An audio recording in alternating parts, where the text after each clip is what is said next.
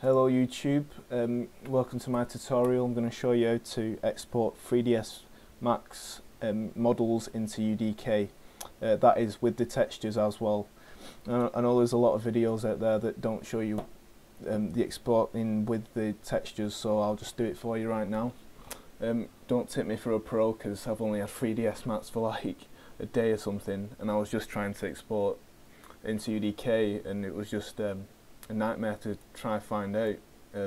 No real help on forums, so it's just a quick simple video. It may not even have all the shadings and things that you like in UDK. I'll just show you how to make a nice model with its diffuse map, so it'll have, you know, just the basic textures. It might not have, you know, the normals, the normal maps. You'll just have to find that out on your own. I just use the diffuse maps to be honest. So let's get started. First, I'll put this link in the description. It's just the model that I'll be using right now. If you want to use that, I know it's Pokemon, but you're just gonna have to get over it, bro. It's free to download, but you'll have to sign up.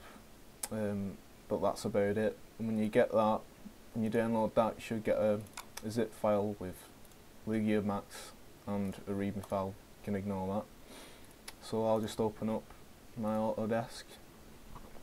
Blah blah blah. Gonna do this in one take. Hopefully, I can't be asked editing at all today. It's like 5:30 in the morning, so I'm just gonna do it in one take. So if I say a lot, sorry about that.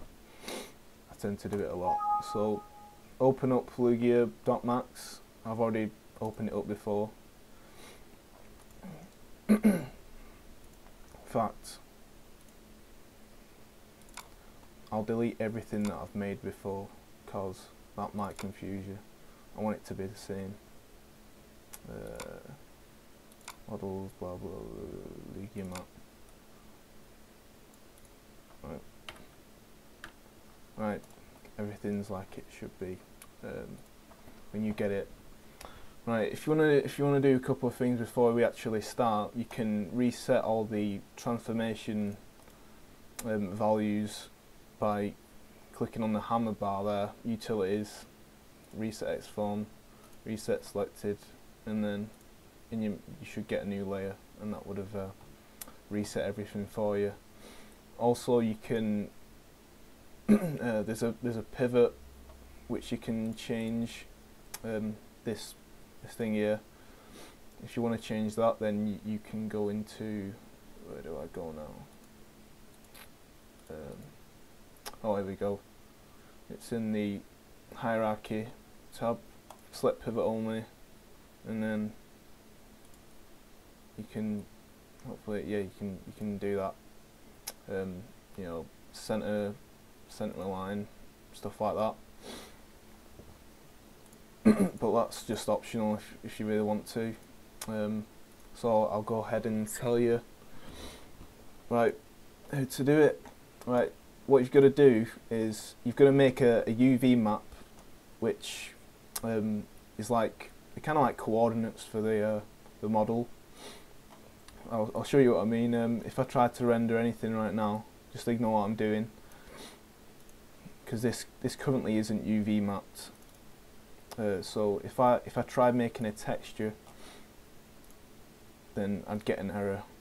So that's basically what you've got to do first. You're going to make a map. So what we're going to do is go to your modify tab, click down, and UV wrap, sorry, UVW unwrap, and then click on that.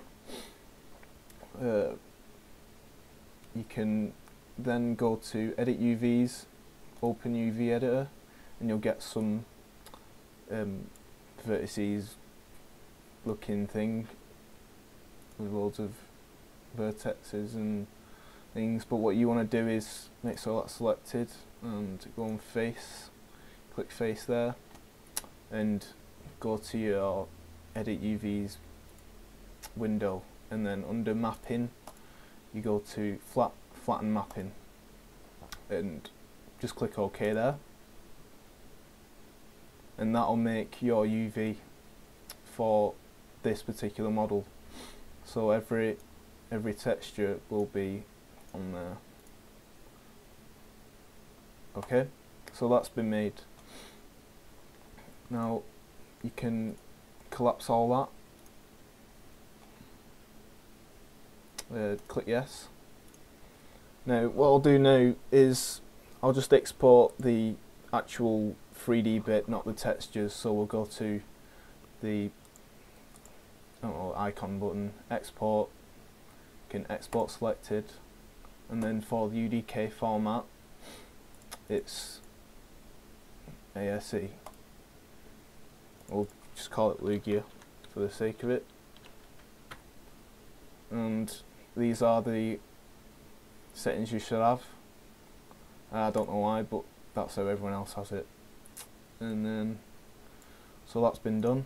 If you go to your, it's not that one, alright, export, there should be a .ase file called Lugia.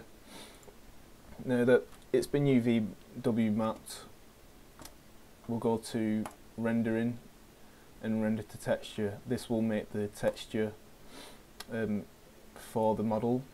Now you can select where you want to output it. I'll just quickly select desktop.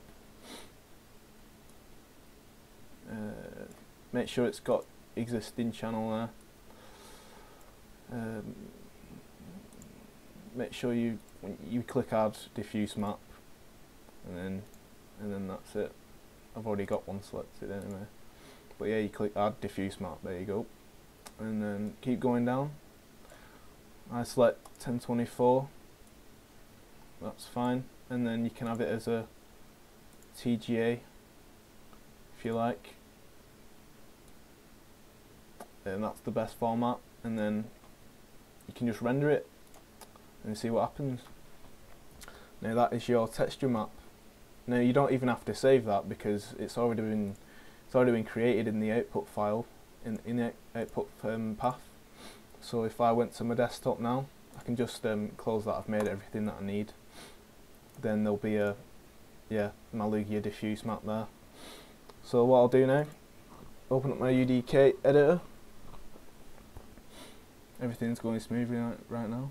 That's best video ever. You know. I'll just use a custom one of them new packages anyway. Can't bother making my own.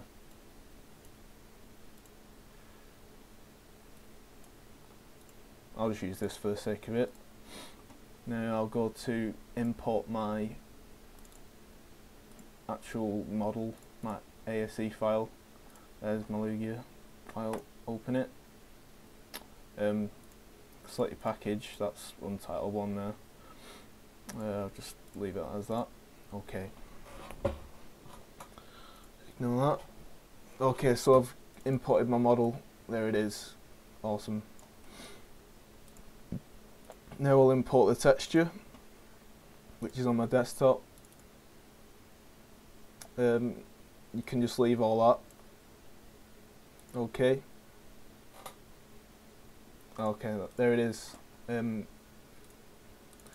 Now, to make sure it even this will work, you can go to this, double click on your icon there, select your UV channel, and then that will show you what needs to be mapped.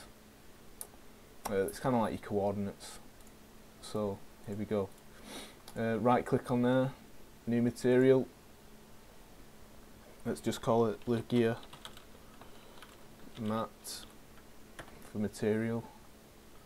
You can click and drag the 2D texture 2D thing there, and then your black means RGB.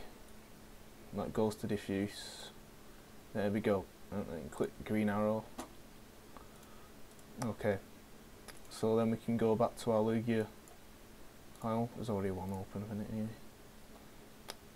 Right, now select material, go into your LOD info, your 0 element 0, and you can select that you selected object in content browser, and there we go, it's applied. How awesome is that?